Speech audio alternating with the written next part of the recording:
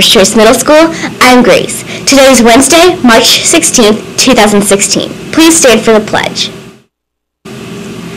I pledge allegiance to the flag of the United States of America and to the republic for which it stands, one nation, under God, indivisible, with liberty and justice for all. Australia is home to some of the world's deadliest animals. However, few are as dangerous as the cane toad. Native to Central and South America, the innocent-looking amphibian is an invasive species that was imported to Australia in 1935 to control the native gray-backed cane beetles that were harming sugarcane crops. With very few natural predators, their population began to grow rapidly.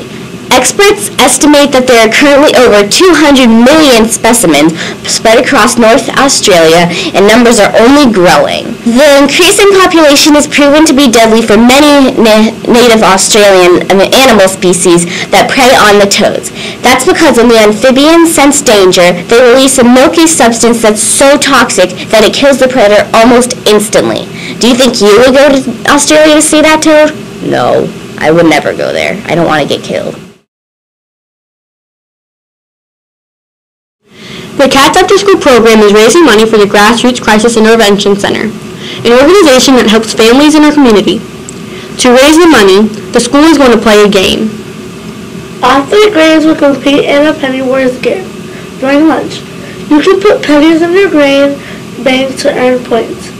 You get 1 point for every penny. The player with the most points wins.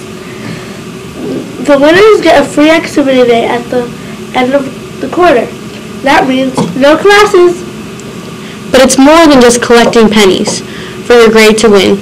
You can increase chances of winning by sabotaging those other two grades.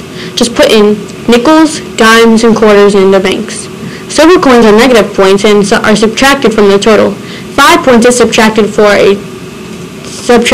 nickel, 10 points for a dime, 25 points for a quarter. A dollar bill subtracts 100 points. Remember, only pennies add points to your total.